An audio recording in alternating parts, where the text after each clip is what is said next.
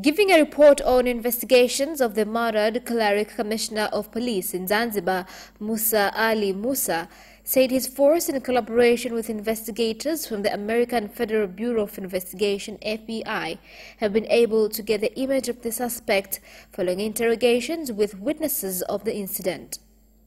The FBI investigators, Commissioner of Police Musa said they have left the country, but they will continue with investigation of the case when they return to Zanzibar. 2 people are currently being held in connection with the incident. Father Evarist Mushi from St. Joseph Mkunazini Catholic Church was killed when unknown people shot him on a Sunday morning when he was heading to church for morning mass.